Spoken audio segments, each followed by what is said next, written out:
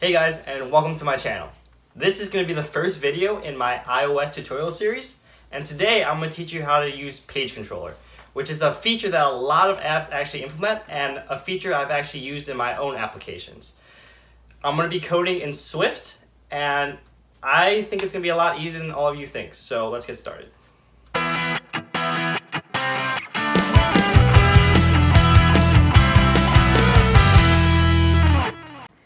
Cool, so here I am in the Xcode homepage.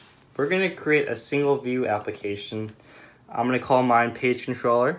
Feel free to call you guys whatever you want. Save it to my desktop is fine. Cool, and now we're here. And in this tutorial, I'm going to assume that you guys have some sort of prior knowledge in programming and iOS development. If not, feel free to leave me a comment below and I can make an entire beginner tutorial series for you guys. But first, I'm going to change this to iPhone 7 just because I have an iPhone 7. And now we're going to mess around with the storyboard a little bit. We're going to need two objects. The first one is called PageControl. Surprise, surprise. And that looks like this three little dots right here. I'm just going to drag that right on top of my ViewController. And then this is actually pretty important. I'm not going to mess around with auto layout in this tutorial just because it kind of complicates things, and I'm going to make an entire separate video all about auto layout. So yeah, we got a page control right there, and then last thing we need is a scroll view, and that looks like that. So let's just drag that on top and position that nicely, like so. However. Boom. Cool. And that should wrap up our storyboard. Let's get down to the programming. So I like creating my connections programmatically. Obviously, if you guys want, you can just drag and drop from the storyboard, but this way seems to work a little bit better for me. I think it's a bit faster. So we have a page control. Just gonna conform to UI page control, and then a scroll view.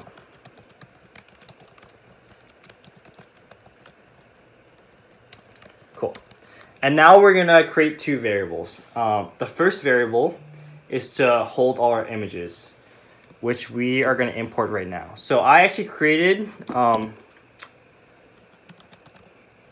images for my own app, so I'm just gonna use that. I created my images using Paint. You guys can use whatever software you guys use for graphics.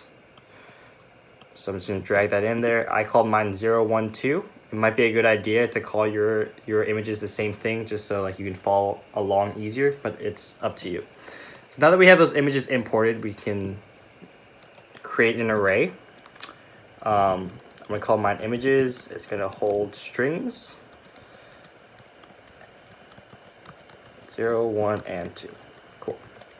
And then lastly, I'm just going to create a variable called frame, and then just initialize that as a CG rect at 0, 0. And this will make sense to you guys later. Width is going to be 0, height is going to be 0. Cool. And now we go down to ViewDidLoad. And obviously ViewDidLoad gets called every single time the screen gets loaded. So this is where we're gonna want to program our page control. So first thing we need to do is kind of specify how many pages the page control is going to have. And this is going to correlate with how many dots actually appear. So in our case, there's going to be 3 dots, one for image 1, 2, and 3. So I'm going to say page control dot number of pages is equal to our images array dot count. Cool, and that will obviously be 3.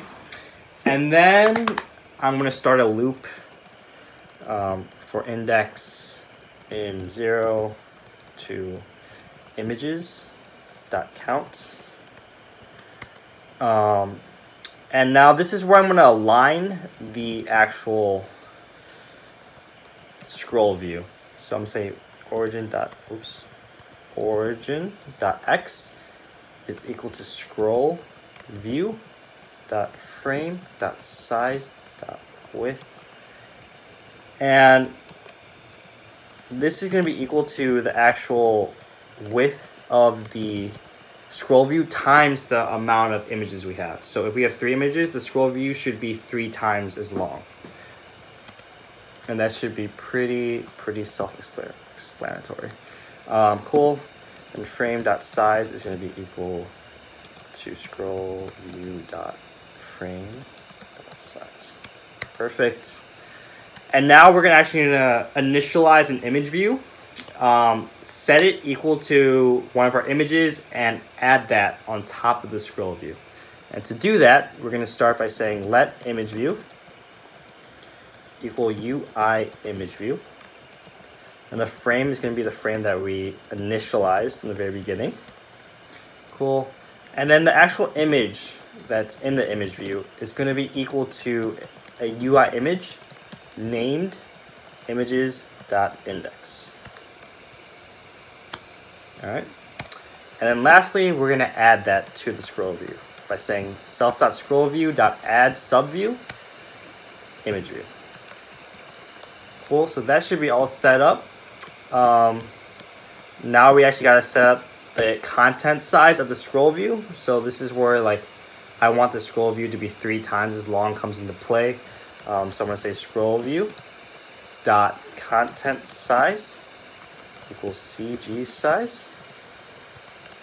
And the width is going to be equal to ScrollView.frame.size.width times CG float images.count.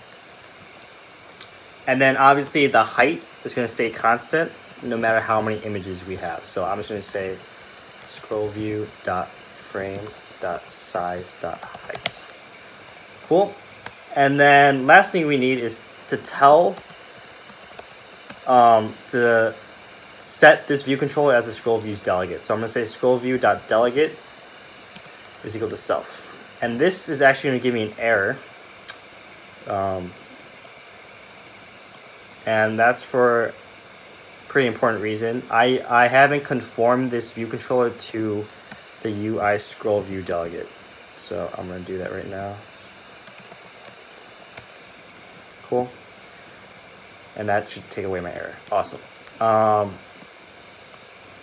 I'm going to write one ScrollView method. And this is going to be called didEndDecelerating, which should make sense to you guys. So this is going to be called every time the scroll view ends decelerating. And every single time it ends decelerating, we're going to want to do a couple of things. We're going to want to actually change the image and set the page control to the current page. So we're going to say var page number. And that's going to be equal to ScrollView.content offset .x divided by ScrollView.frame.size.width. So this will tell us what actual page we're on. And then we can set the page control .current page to that page. Just like that. All right. And so hypothetically, every time we swipe, oh, whoops. Sorry, I have to int page number. Cool. So if we scroll, oops. Cool. So if we scroll to the second image, the second dot should be highlighted. If we scroll to the third image, the third dot should be highlighted. And that should be all the code. Before I forget, we do need to connect our outlets on the storyboard. So I'm going to just right click there, find my page control, boom, and then find my scroll view just like that. And you'll see like this gets highlighted and that tells you that it's connected. And then if we actually go back to our view controller and scroll up, you'll see that the 2 outlets are now connected. So I'm going to run this and that should work.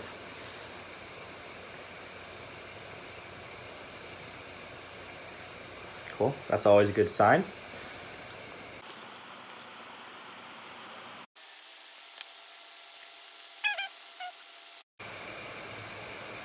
Cool. And we see our first image is there. And then if I scroll, our second image, and then our third image. But if you guys notice, there are a couple problems right here. First of all, like I don't want to be able to scroll like this. I want to like kind of zip to the next page, and then our page control doesn't seem to be showing up. But I think that's just because it's on a white background. So let me check that. I'm gonna go here, boom, and change the tint color. Let's just go red, and then you see a little dot there. Should I change the background as well? Why not? Nice black color. All right, so now that should be visible. And now to actually fix that scroll view thing, you want to click on the scroll view, scroll up, and actually check this box that says paging enabled, and that will allow us to actually focus page to page. So now if we run that again, that should fix our problems.